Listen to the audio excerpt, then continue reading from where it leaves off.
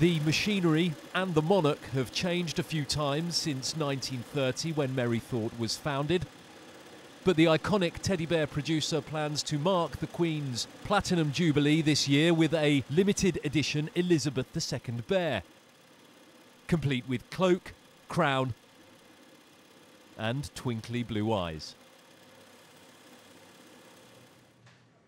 The cost of raw materials has increased by 20% during the pandemic, but it is Merrythought's ability to pivot towards small runs of commemorative designs like this one that still makes these bears good business. The type of manufacturing that can do well in the UK still is generally high-end, high quality and small batch production of specialist products.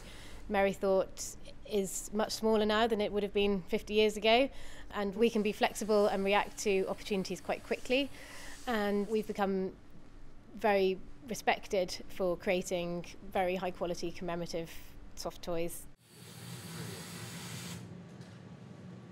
The £339 price tag might be enough to make even a glass eye water, but collectors who buy these bears consider them a bargain.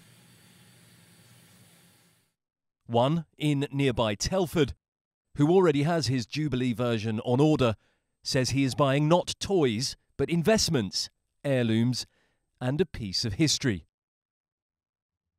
It's the history of the country in a product that's just nice to keep, nice to look at, nice to hold, and it's a long-term investment as well.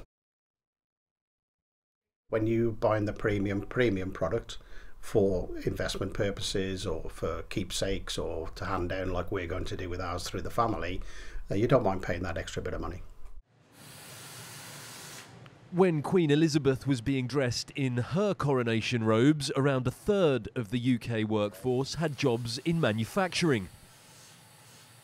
Thanks to a flood of goods from cheap labour countries, that's not the case as her reign turns 70.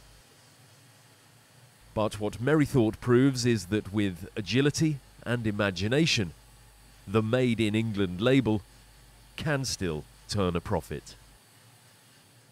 Callum, Watkinson, ITV News at Merrythought in Shropshire.